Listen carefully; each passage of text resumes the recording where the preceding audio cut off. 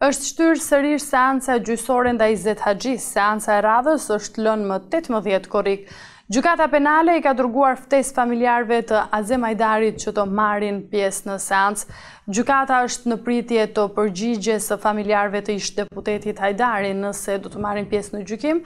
Do të jetë hera e parë e përballjes së tyre me personin që nga drejtësia shqiptare është i dënuar për vrasjen e Azem Hajdarit.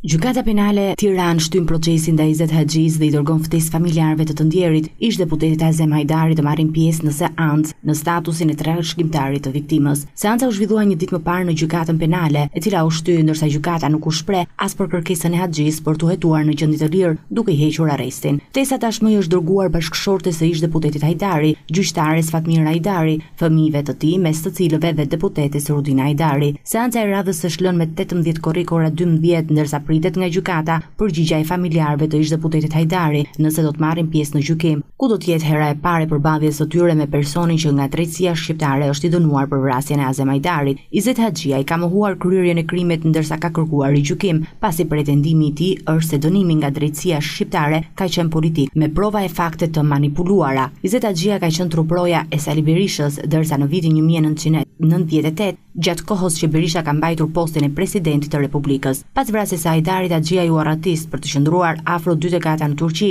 nga ku dhe ekstraduan me 8 maj 2018. Pas morritjes në Tiranë, ai kërkoi rivendosjen në afat me rigjykim, kërkesa e cilit u pranua, dhe procesi ndaj tij është rihapur me një tjetër trup gjykuese në dhomën penale të kryeqytetit. Pikërisht, kjo rihapje e procesit dhe ndryshimi në kodin e procedurës penale përkatësisht nenit 58 detyrojnë gjykatën në seancën e parë ndaj të dyshuarit të njoftojë edhe trashëgimtarët e viktimës, në këtë rast familjen Hajdari.